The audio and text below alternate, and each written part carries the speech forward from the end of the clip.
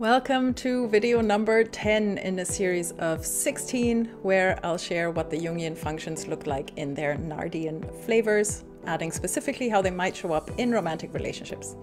If you're watching the series, there will be some repetition, but in case this is the one and only video you watch, I want you to have all the information, so feel free to make use of the chapter markers in the description. My main references for this video are Carl Gustav Jung and Dr. Dario Nardi. Jung was a Swiss psychiatrist who published his theory of psychological types in 1921, and Dario is a university professor, prolific researcher, and author. He found evidence of psychological types in the neuroscience data captured by EEG assessments he's been doing with people from all walks of life since 2006.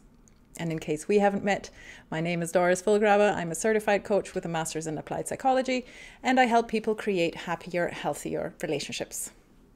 A couple of caveats before we begin, just to manage expectations, and again, in case this is the only video you see. Number one, these videos describe the functions in their purest state. Functions rarely show up in their purest state as they interact with other functions, and your brain is really active doing multiple things at any given time, like it's regulating your body temperature and heart rate right now. So you may not resonate with 100% of the description of this function 100% of the time, and that is okay.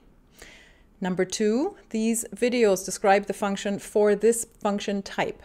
You may not be this particular function type, which means this function may not be at the top or dominant in your consciousness. That's okay too, because it's still in your system, you still have access to it, and paying attention to this function may help you recognize when it pops up out of your subconscious, so you can practice integrating it consciously. With that, we're going to talk about the function first, thinking, and then the function attitude, extraverted thinking, and then the flavor, holistic extroverted thinking, and finally how it shows up in dating, mating, and relating. So, the thinking function is one of the two rational judging functions.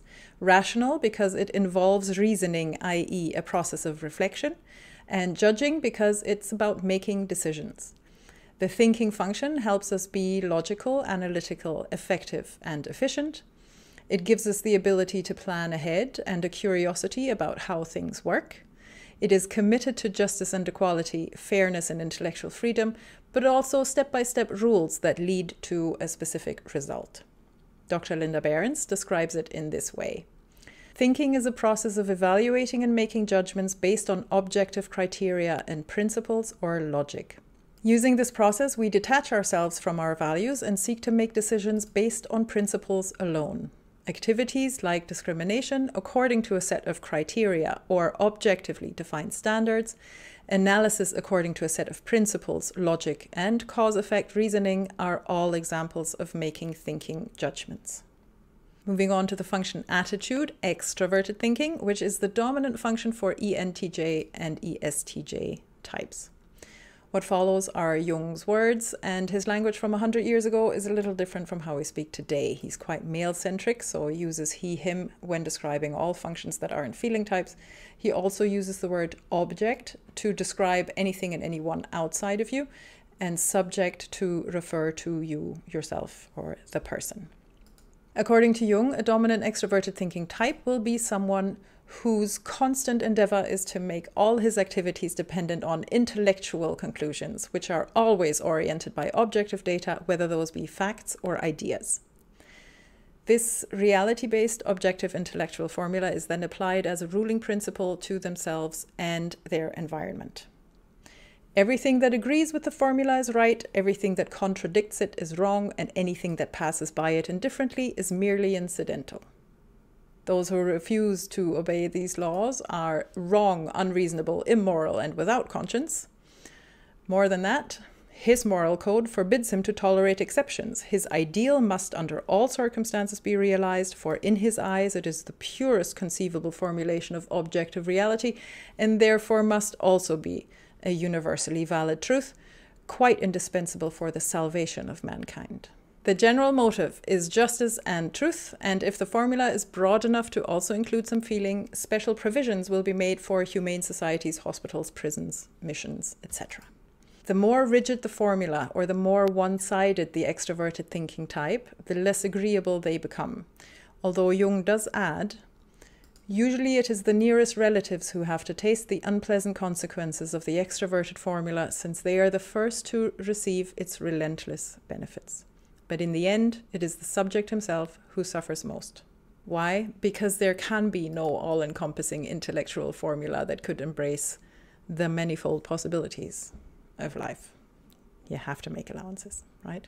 So Jung also says that the more feeling content is repressed, like friendships, aesthetics, creativity, the more these contents are pushed into the subconscious, the more likely they are to come out in unethical ways. He gives the examples of guardians of public morals who suddenly find themselves in compromising situations, or rescue workers who are themselves in dire need of rescue, or idealists so consumed by their desire for the salvation of mankind that they will not shrink from any lie or trickery. I think we can all think of examples for that. Jung also says that rigidity of extroverted thinking leads to prejudices and a readiness to misconstrue any opposition to his formula as personal ill will. So these are types whose thinking has become dogmatic and it's made them a little tyrannical and paranoid.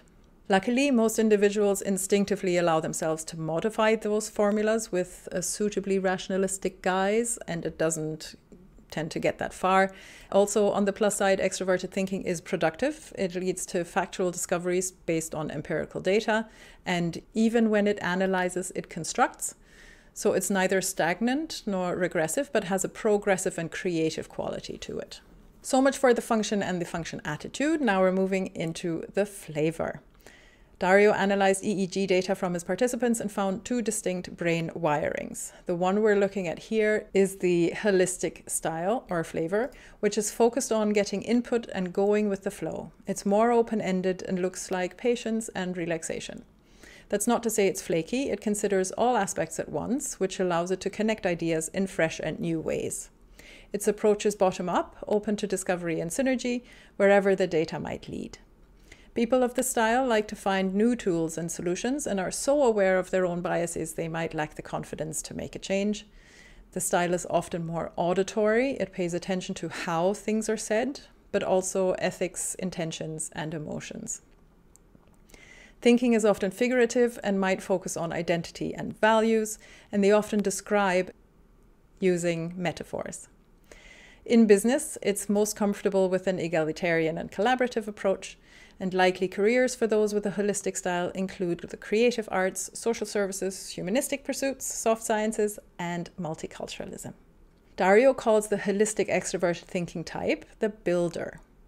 The builder is a helpful hard worker who's more receptive and flexible than their analytic siblings. Diffuse extroverted thinking is about paying attention to a lot of small details across all departments in this business of life, and not just one or two big items. This shows up as efficiency, thriftiness, and taking responsibility for getting things done. These types focus on doing the right work and doing the work right, and they're comfortable dealing with loads of details like facts, charts, or diagrams. In fact, they enjoy setting up templates and frameworks to optimize functionality for all those facts, charts, and diagrams.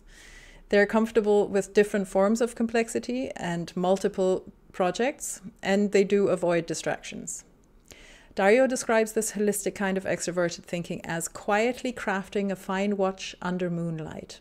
So everything's in working order, ticking away smoothly.